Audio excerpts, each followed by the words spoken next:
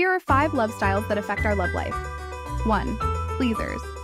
They are uncomfortable with conflict and tend to give in or make up quickly to avoid it. 2. Victims. They learn to be compliant and avoid conflict in order to survive. 3. Controllers. They need to feel in control at all times in order to feel safe. 4. Vacillators. They have a deep fear of abandonment and may idealize new relationships. And 5. Avoiders. They tend to like their space and rely on logic and detachment more than their emotions.